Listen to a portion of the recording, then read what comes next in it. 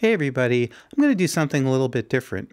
Now in the past I've done all kinds of lens comparisons, tests, shootouts, new versus vintage, and I'm going to do something a little bit different this time. I'm not going to tell you what I'm doing. I'm going to shoot a series of shots, the same setup, but we're going to change things around between each setup, and I'm not going to tell you exactly what I'm going to do. I want you to just take a look at the image. I'm going to talk to you for a few sentences and just look at the image and form a conclusion, good, bad, and different. Maybe you like it, maybe you don't. And maybe scribble a few notes. I'm going to probably label these or something so you can kind of keep track, and then we're going to compare them. And how this all plays out may come as a surprise, even to me. So let's go to the next setup. I hope you're watching this video in 4K because we're doing a bunch of different things with these shots, and it's really important to be able to see the difference. And I edited and mastered the whole thing in 4K. Well, 4K 2:1 because I kind of like that aspect ratio. So this is again yet another setup, and hopefully you see some difference in here. So I'm going to do a little head turn.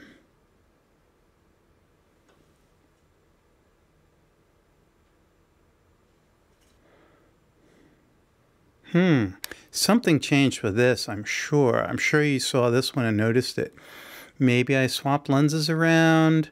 New lens, vintage lens, cinema lens. Oh, what could I have changed here? And I'm just going to do a couple of these head turns again just to look at, oh, my wonderful skin texture and pores.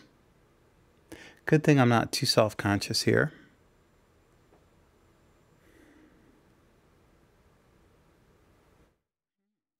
This one looks different too.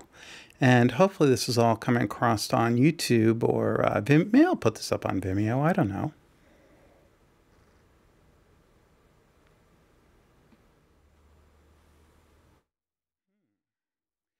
Yet, what did I change on this shot? And the question is, how does it look?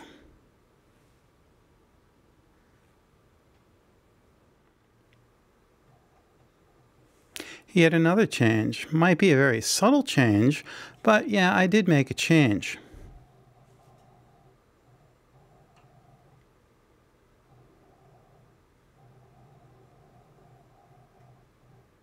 Something really changed in this shot, but I'm not going to tell you quite yet. Well, all right, maybe I'll give you a little hint.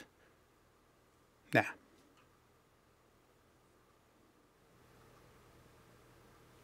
Now what changed? Well, you might have a guess, but I'm not going to tell you. Now, does this look any different than the last shot?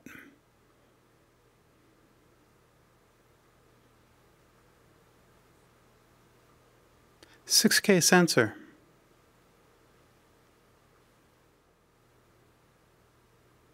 Okay, now I'm sure you noticed something changed with this, and what could it be? Was it a lens change or something else?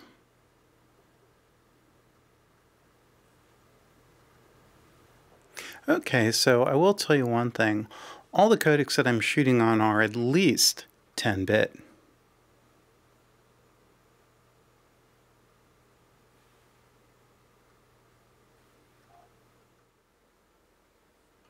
One more time, yet another look.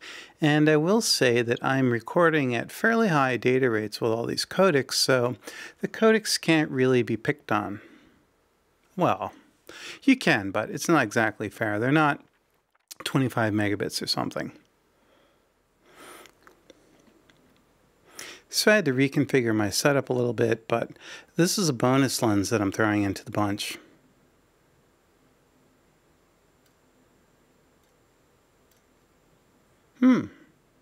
Not a bad look. Now, I'm not going to quite go through a few more variations with this lens because it only fits on one camera here. That ought to give you a hint which camera I'm shooting on and which lens.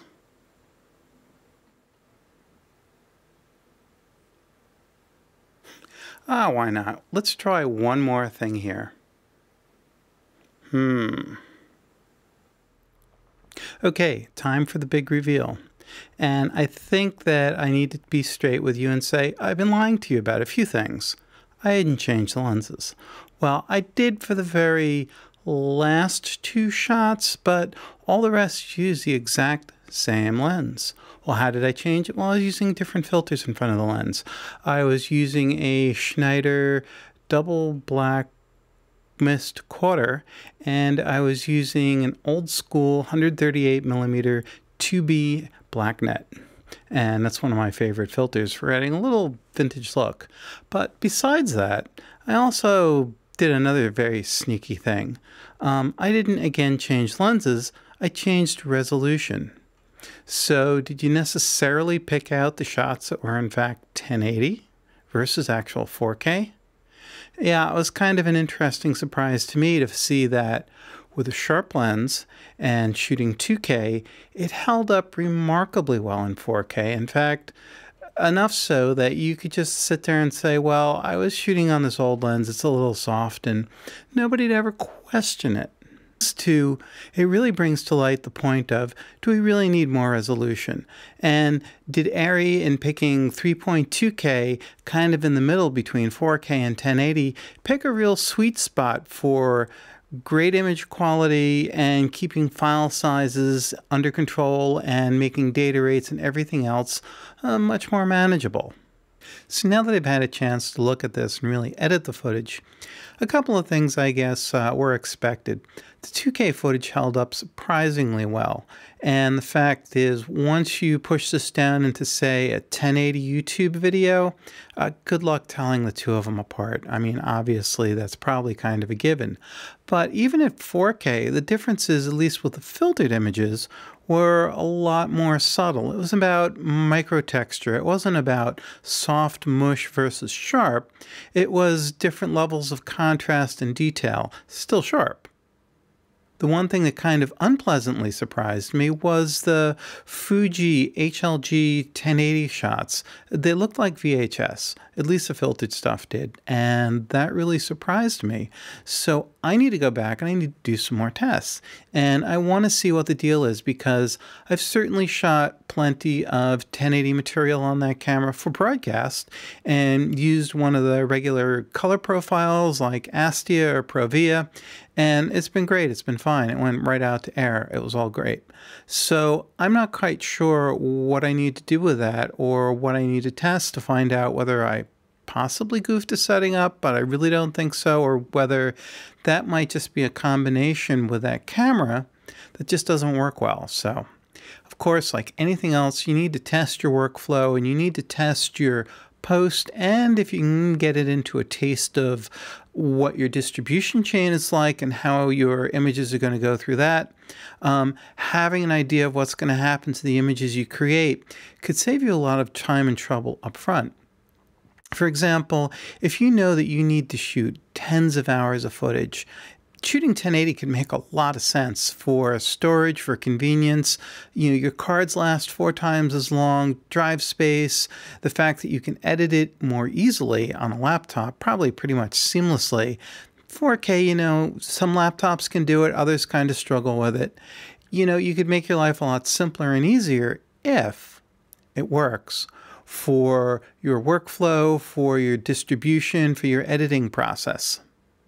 So test, test, test. So let me know what your thoughts are on this. Leave your comments down below, say hello, give me a thumbs up, watch the channel, subscribe. Thanks guys, and we'll see you soon.